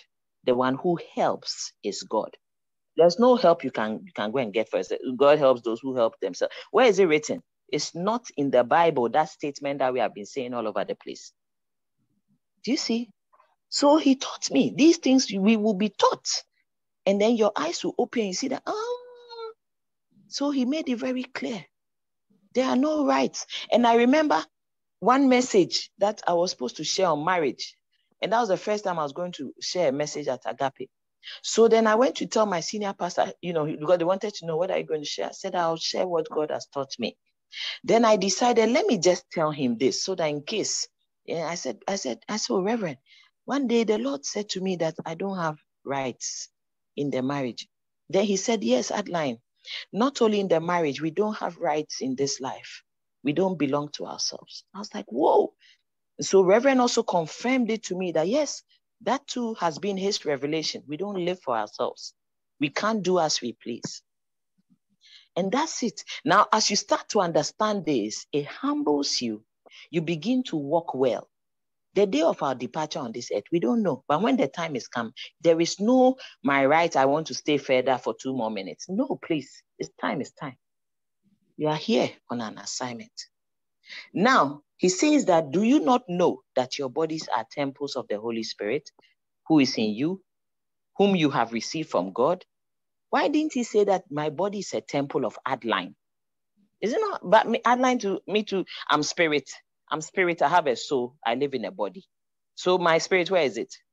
He said Adeline's body is a temple of the Holy Spirit. Do you see where we are going with it? She doesn't belong to herself. Even the body, the very existence, is not hers. The marriage is not for you. The husband is not yours. Hey, so you realize that, whoa. And then he says, you are not your own. I'm reading 1 Corinthians 6, 19 to 20. He says, you are not your own. You were bought at a price. Therefore, honor God with your bodies. So he makes it clear that we have been purchased. We can't do as we please. So all that we are, everything that we are sharing, he's laying on our heart. He's bringing us to an understanding of truth and making the word become reality, because these are scriptural texts that we've read like literature. But in the marriage will make you like Christ. It will make you holy. Marriage will make the text in the Bible come alive.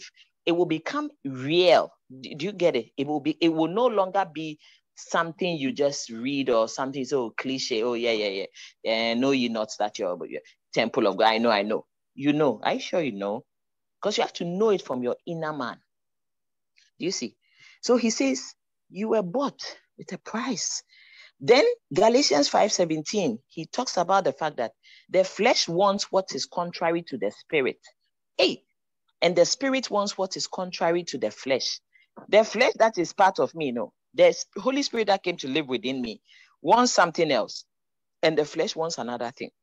He says they are in conflict with each other, so that you are not supposed to do whatever you want. So all of these scriptures began to make me realize that I cannot afford to do what Adeline wants, because there is too much simplicity in Adeline's thinking alone, except she aligns with a wisdom higher than hers.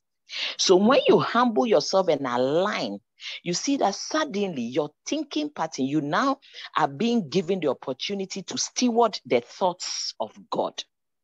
The thoughts of God will show you that if you deny yourself, anyone wants to be my disciple, he must deny himself, take up his cross and follow me. If you deny yourself, you have not lost anything. On the contrary, you have gained it all. That's what our sister was sharing. If you deny yourself. But if you don't align with the Spirit, it will be confusing, because the wisdom of this world is not the same as the wisdom of God. They are not in tandem. They are very different, very opposite. So then it looks like denying of self means that I'm losing it all. No. It's not like that. You don't lose anything. Rather, you gain it all. So I just want to encourage you, sisters, everything we are learning, it really helps us. It's helping us to grow. It's helping us to mature. And mainly, it is helping us to become increasingly like Christ, more and more like Jesus Christ. And when you think about it, would you not rather be like Jesus Christ? Don't you remember the way we used to be? We used to be stressed. We used to be sick. Headaches, stress, anger, irritation. We had love but could not love. We wanted to marry. We got married but could not do marriage. We wanted children. Children came but we were frustrated. Do you remember? But now, becoming increasingly Christ-like, do you realize you have gratitude in your heart? You have peace. Suddenly, you've come to a place of understanding. Do you see it? That's what it is. That's what it is. And so this Christian walk is always about loving God with every part of us and then loving our neighbor as ourselves. It's love God, love people. The loving the neighbor as yourself is where people get the confused, whatever, and feel that means that they have to be selfish. No, if you love yourself, you will be a giver. If you love yourself, you will consider others better than you. That too is scripture. What I just said is scripture. Consider others better than you. That's scripture. Some people say, oh, love, they didn't say love them more than you. You should love them as you. But the scripture says, consider others better than you. The day I saw that scripture on my children's wardrobe, they had put their memory verse on the wardrobe. I went to the room one day, still irritated in my marriage. My eyes saw the scripture. I read it. I realized, no, I needed to memorize it and get it into my spirit because I did not love others better than me. I always put myself first. So as you walk this path, you see that you are being changed from glory to glory. You are being transformed just by obedience. So just by obedience, there's a supernatural work happening in you. Something is happening. The Lord is changing. Later, somebody will come to me. Oh, why? How are you? You yourself, you don't even know. It's a matter of yielding. And you see that you are being changed. So I want to encourage all of us. Anything that makes you feel irritated, maybe you hear a teacher and you feel like, what are they saying? That whole irritation is not of the Spirit of God. It's of the flesh. The flesh doesn't want it. You see? But as you press in and you're like, this is truth. This is truth. This is truth. And it's never about a human being or whatever. It's about God first. We talked about idolatry. It's always God first and then what God wants. If God tells Jonah, go to Nineveh and preach to the people to be changed, he must do it. He mustn't sit back and give reason. He must do it. If God says, I've put you into this marriage, love this person, honor this way, do this, we must do it. How can we do it? By putting ourselves down. The Great Commission. If you elevate yourself, you can never go into the world and make disciple of anybody. Why? Because you have your time, your space, you are tired, you want to take a nap, you want to read that. But it's not about us. Everything you do when you give birth, look at you and your baby. You realize it's not about you. Your sleep schedule is messed up. Everything is changed. It's all about the little one they gave you, God, and the little one that has been given to you. Anything you steward, it's not about you. It's about God and then the thing that has been given to you. That's what it is. Assignments, ministry, business, whatever. You see that you need to step out of it. When you start a business, do you just go ahead, you just start spending the profits, spending everything? No. There comes a time, you don't even, everything comes, you put it back into the business, you put it back. You are not spending anything, no, because you put yourself out of the picture. So remember, it's like Christ and the church. He loved us so much and then he died. Hey! So if I die, how do I have conversation? How do I hold your hand? How do I hug you? Hey. He was showing us the method. Some of us are too alive. We are alive. We are awake. Except a grain of wheat falls down and dies. I believe it should be John 12:24. It abides alone. But if it dies, that is when it will bear much fruit. But if it says, I can't do it, I won't sacrifice, I won't fall down and die, it becomes a very lonely, miserable grain. Just one seed, it will be sitting there. But if that grain falls down and dies, if you decide that, look, I'm going to go all out and obey God, lay myself down, Father, have your way, you will be surprised at the fruitfulness that will come out of that decision to obey him. That's how it is. So I just want to encourage you. A lot of us have misunderstood marriage because the expectation of marriage is that I should be comfortable, everything should be easy. He does this and I do this. That's what we used to do. You do and I do, you do and I do. So those times when they don't, then we don't. There were times I used to say, you won't pray, you're sleeping, then me too, I'll sleep. That was a foolish woman talking. Because when two of us sleep, the enemy will come. And I slept too. And of course, the enemy came. We just slept. I mean, I wasn't interested. I said, you won't pray, me too, I won't pray. Because I wasn't wise. It's not about somebody. It's always about you and your walk with God. Finish. That's how it will be till we stand before him in judgment. It is about the individual's walk with God. Period. Hasn't got anything to do with what somebody did or didn't do. It's about Christ and the church. What Judas is going to do with Jesus Christ, that's neither here nor there. But Jesus must finish the assignment and bring glory to God. Period. Are you like Jesus? If so, then be like him. Are you like Judas? Are you like somebody else? No. Are you like Jesus? Yes. Then be like him to the end.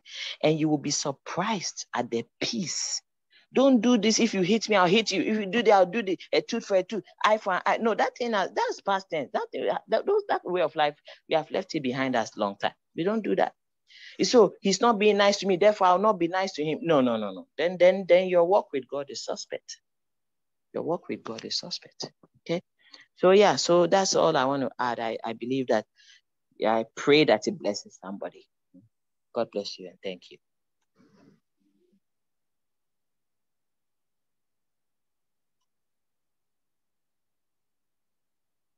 Sister Ife.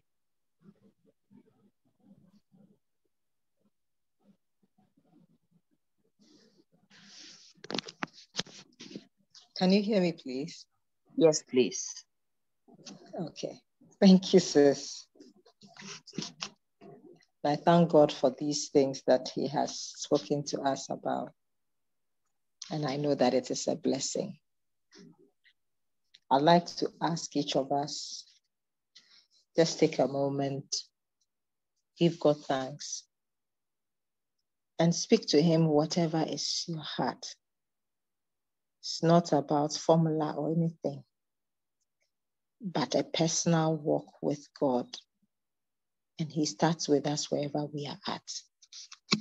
He doesn't despise us at any point, but he rather brings us truth and help and love and grace. Please just talk to your Father. He desires you as much, desires to hear from you. Thank you, Father. Thank you, Lord. Thank you, Father.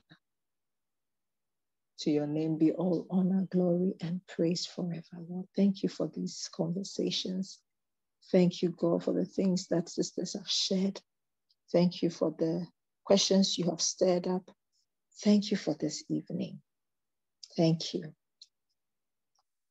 Thank you, Lord. Hallelujah. Father, Lord, we yield ourselves to you, each of us and all of us. Let your name be glorified in our lives, in our homes. Speak to us in the language we can understand. Be glorified, Lord, now and forevermore. I thank you for every sister who you have enabled to share. I thank you for every sister who you've been able to ask one question or the other.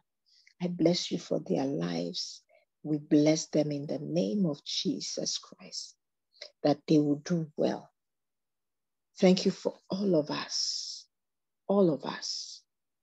Lord, please continue to help us, cause us to do well, so that when we give an account to you,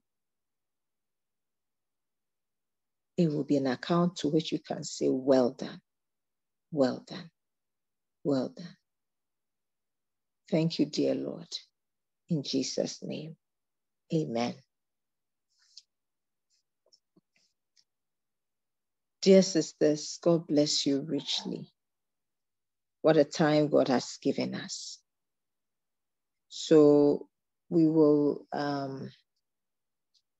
I would hand over to whoever is leading us in the next session. This is to say that by God's grace, we will continue to learn. We haven't finished learning. There's so much God wants us to learn. Continue learning. And by all means, please make a date with us next week and every other Tuesday, by God's grace, from 8:30 p.m. Ghana time. And with the recordings, if that is more suitable. And let us see what the Lord would want to speak to us. As many as can stay behind for prayer, we're going to pray in the language of the Spirit. I invite you to stay and pray for whatever amount of time you can pray for. Maybe you can pray for 30 minutes, maybe 10 minutes, maybe 2 hours, whatever. Just feel free. For those who may need to go leave and attend to other things, Go with God. Stay connected to the Lord. Stay with your heart embedded in the word of God that He's spoken to you. God richly bless you. Please, is Sister Nuna not here yet? Or she's not the one for this evening?